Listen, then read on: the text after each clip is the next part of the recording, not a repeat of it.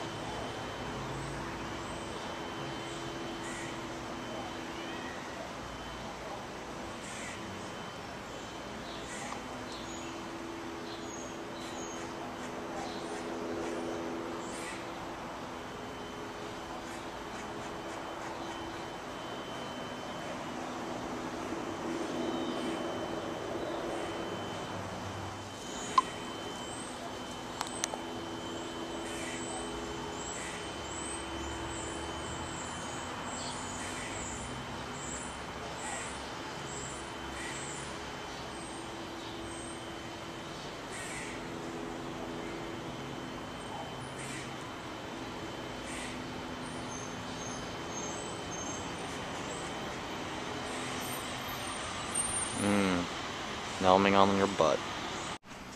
Alexa, what are you doing?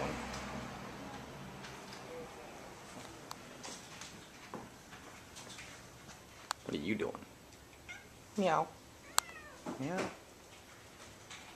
Okay, no one wants to see that.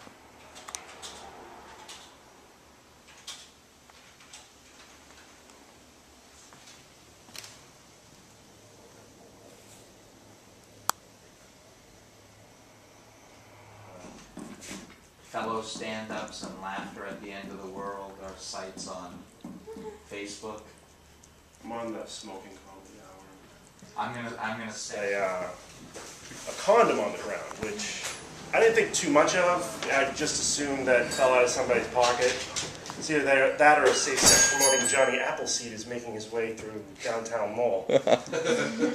So I go to lunch, and I'm leaving. I usually go out for a walk at lunch, and when I went outside, the condom moved from the ground to the trash barrel, which was fine with me because I'm not going to touch it. But then when I came back from lunch, the fucking condom was gone. Which to me means... Oh, God. Was that a cat? Yeah. I should have led with the condom jokes with the cats, not the mice. So I get back from lunch. You're welcome. I get back from lunch, and the fucking condom's gone. Which means that somebody walked by a trash barrel and was like, whoa, what do we have here? One man's trash is another man's treasure. If you're taking condoms out of the garbage, what are you leaving in the garbage is my question. Like, whoa, what's that? Is that a condom? Oh, is that a Sammy? Barely used. Is that a DVD? Never been kissed. I almost fucking touched that. Horrible. The groceries the other day. Woo. Grocery shopping. So I was putting the jelly in the fridge, but I had my finger over the first letter of the brand name of the jelly, and it was Trappist brand jelly. So when I looked down really quick, it looked like it said rapist jelly on it. And I was like, what kind of evening do you have planned tonight? You think that's funny? You should check out the third ingredient in peanut butter. So I went and looked at it, and the third ingredient was something called rapeseed, which to me means that there might be a rape plant, a rape field, and there might be a gentleman who works in a rape field, and when he goes on blind dates says, yeah, I deal in rape. I have a field near my house where I do most of my rape work. And if that same gentleman's having a hard time with a group of crows eating his rape seed, he would say something along the lines of, yes, I mostly deal in rape, but lately I've been having a hard time with a murder. Because a murder is what you call a group of crows. Rapeseed is actually what they make canola oil out of, but some marketing exec decided that rape oil probably wouldn't sell too well. So, why would you name a plant rape? Like, how did this happen? I just thought long and hard about it, and like the only logical reason I could come up with is the distant relative of the guy who invented sexual assaults. Like, just spent his whole career trying to find something so he could go, you see, this is rape now. We can call that rape now. We don't need to think about that other thing. And they were like, and then everyone at the time must have been like, we can have two things called rape. And it's like, shit!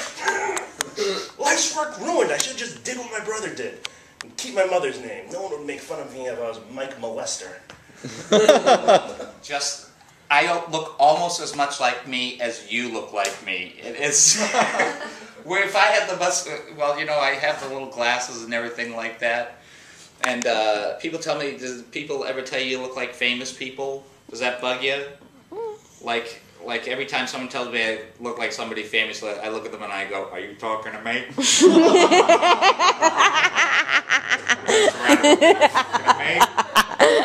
Did you see if he did a phone commercial? Are you talking to me? Are you talking to me? You must be talking to me. There's nobody else around with me. You talking to me? I said, are you talking to me? I said, are you... Can you hear me now? Can you hear me now? What do we know about the word fuck? Have you heard about these different things? For unlawful cardinal knowledge. Have you ever heard that one? Fornication under consent of the king. I just, you know, I'm gay and everything, but I think it's more than that. I think I'm like polysexual. You know what I mean? Like, I really want to fuck parrots. What I'm saying is that this one is coming home with me. I wish, you know, finally I found an ass the size of my dick. Thank God. That's what I'm saying. And later you can watch.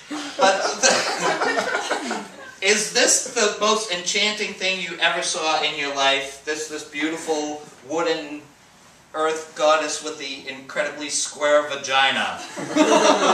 It's like, do you think maybe there's a little baby thing that goes in there or something?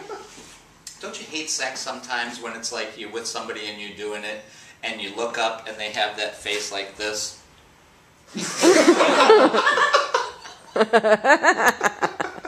Like, what are you doing? It looks... Do you know what I'm talking about? They got that face like...